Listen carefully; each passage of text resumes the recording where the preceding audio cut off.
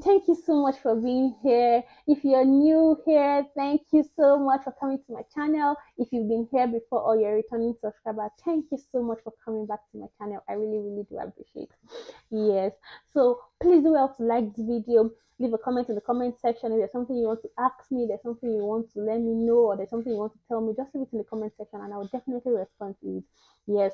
Please share to your family and friends, your loved ones. Yes, please do so. And if you haven't subscribed to the channel, yes, please subscribe to my channel and turn on your notification button, the bell, yeah, so that whenever I post a video, you would see my new video to pop up. Yes, you would know that, okay, yes, I have posted a new video. So today I want to tell you guys about 5 important things you need to do once you get to Dublin, Ireland. Yes, these 5 things are very important. Yes, and I'm emphasizing on the fact that they're very important because actually they are. So the first thing is to get an Irish phone number. Yes, you're coming in from Nigeria, your number might not function properly here. You might not be able to make calls like very well. And if at all you're going to make calls, it's going to be very expensive. You might not be able to access the internet except Wi-Fi and all. So once you get here, the first thing you should do is to get an Irish phone number. Yes, you have to get an Irish phone number because you might want to apply for the other things I'm still going to mention later in this video. And without an Irish phone number, it might not be possible because you need an Irish phone number to apply for some certain things that you would want to do here. And yes, for easy access and easy communication, you need an Irish phone number. That's the first thing you should do once you just get to Dublin, Ireland. Yes, and getting a phone number here is not very stressful. Just go into a shop or just ask around and you'll be able to get a phone number here. Yeah, as long as you have a means of identification. So yes, that's that. Then the second thing you should do is to get a leap card. You should apply for a leap card. Yes, so there's this card we use here. It's called a leap card. You can use it to access like Dublin transport. They have the tram services here known as LOAS.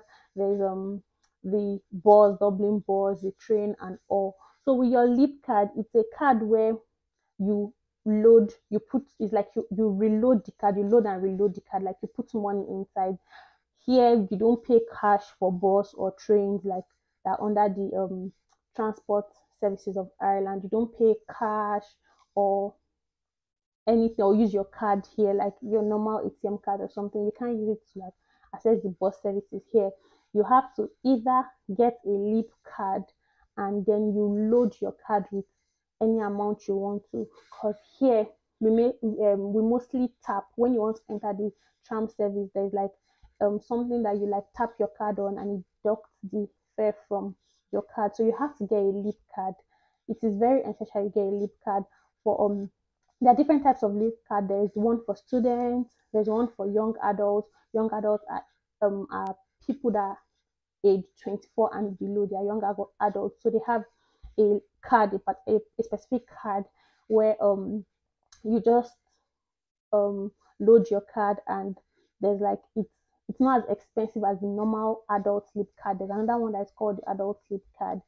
That one, if you're not a student or a young adult, you have to get the adult sleep card. That one is green, while the student one has your name and your picture on it, while the adult sleep card doesn't. So that's that. You have to get a leap card for easy access. Before you, I know you might want to get your car and all later, but before you do all that, you need a leap card because the leap card is actually cheaper to use your leap card for the transport services here than buying, like you can actually buy a daily card or a weekly card, but then it's better if you have a leap card because you just load and anytime you're going out you just use your leap card, you tap it and you go out. So that's that. Me, I'm a student, so I have the student leap card. Another thing you have to do, or yes, when you get to Ireland, is apply for your PPS number. Yes, there's a particular PPS number that is given to everybody that lives here, like every adult that lives here. That PPS number is your tax number. Yes, the PPSN is like a specific number for you. You have to like call the revenue services and apply for it. and they would give you a personal tax number. That's your tax number. The number is very important. You have to get your PPS number. You have to register for it when you get to Ireland.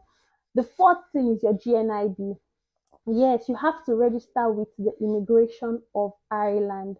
Yes, okay, I came in as a student, so I had to register as a student. Yeah, so I called. You have to call them. You have to call their office. When you call their office, they'll give you a particular date where you bring your documents. They'll tell you everything you'll be needing. Like me, I'm a student, so I applied for GNIB. GNIB states how long you are allowed to stay in the country for a particular period of time. So as time goes by, you can keep on renewing your GNIB and all. But when I came in as a student, I had to apply for the GNIB of 1 year. Yeah, so I went to some documents. You can check online for on their website. You see all the documents you'll be needing. Like, so you have to call them. You have to book for a date. They'll give you a date, and you would go. And when you go for your, they'll check your documents. You pay a fee of about €300. Yes. So when you do all that, they'll give you after a few days. Mine came in like after 5 days. My card. So it's a GNIB card. So they will send you the card, and that is what you'll be able to work with. Without your GNIB, you cannot work in Ireland. As a student, you're allowed to work 20 hours. And if you're coming in for work, let's say for work, yes, you're allowed to work 40 hours. If you're not a student, you're allowed to work 40 hours. And as a student, you can work 20 hours during like when your school is on session, and during maybe the summer break, yes, or the winter break, you can work 40 hours as a student. So without your GNIB, when you come in, you cannot start working. Even if you start work, you cannot even start working without your GNIB. You can even start working without your PPS number, because but without your GNIB, you cannot start working. And I forgot to mention, if you don't have a PPS number and you start working, they would be deducting 40% of your income for emergency tax until you submit your PPS number and register it on revenue. If not, 40% will be deducted from your income if you don't submit your PPSN number. So that's that about the PPS. Then GNIB, you have to register for your GNIB, because you will not be able to work, you will not be able to do anything if you don't have like your GNIB card and all. So that's the fourth thing. Then the fifth thing you should do when you come to Ireland is open a bank account. Yes, you have to open a bank account, because your Nigerian bank cannot function here. Yes, it can't actually. You have to open a bank account, and it takes some days and some series of confirmation for you to get like open an account here. So the best thing you do when you get here, just open a Revolut account, and with that you can be transacting for the meantime, pending while you open like a bank account in Dublin, Ireland, or anywhere you are in Ireland. Yes, so those 5 things I mentioned are very important. They are things you should do once you get to Ireland, because like you just have to do it. So let me just go over them again. Number one, you have to get a phone number, like an Irish number. Number two, you have to get a leap card for transportation. Number three, you have to get your PPS number, that's your tax number.